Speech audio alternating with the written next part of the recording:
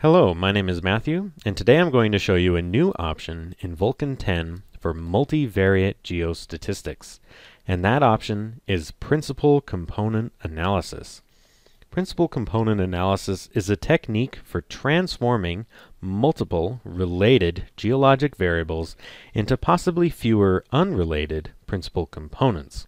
Those components can then be modeled independently before being back transformed into the original variables, recreating the original underlying correlations. In Vulcan 10, principal component analysis lives under geology sampling principal component analysis. You can specify a parameters file and a scenario ID, and then let's specify which data we would like to transform.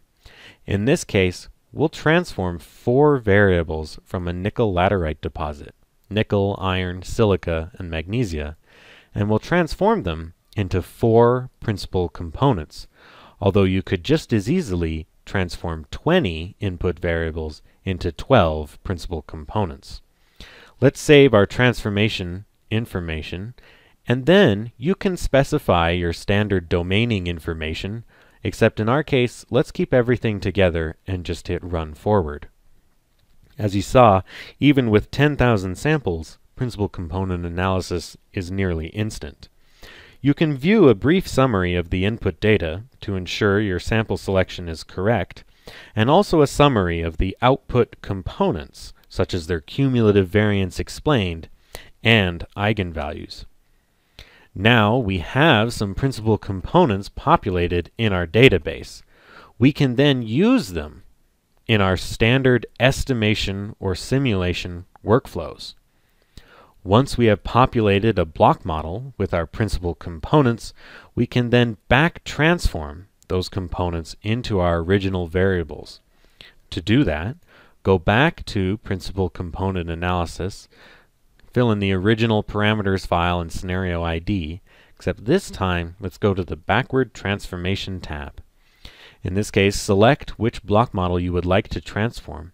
Let's use our existing report from earlier, and then let's specify a mapping between our principal component block model variables and our original variables which we would like to populate in our block model. Then simply hit Run Backward, and all of the blocks will be back transformed into their original units. Of course, you could just as easily back transform 12 components into the full 20 variables. A few important features of Vulcan's principal component analysis include, on the forward transformation, this decorrelate only checkbox. This will perform a sort of sphering or spectral transformation, which will make the components unrelated to one another, but still similar to the original variables. Also, Vulcan offers the ability to perform minimum-maximum autocorrelation factors, which is a valuable technique for not only decorrelating co-located samples, but also those some distance away, which can help with variogram reproduction, especially when simulating. Also, in the Backward Transformation tab, there are several options to improve the workflow when doing simulation. Thank you. If you have any questions, please contact your local Maptek office.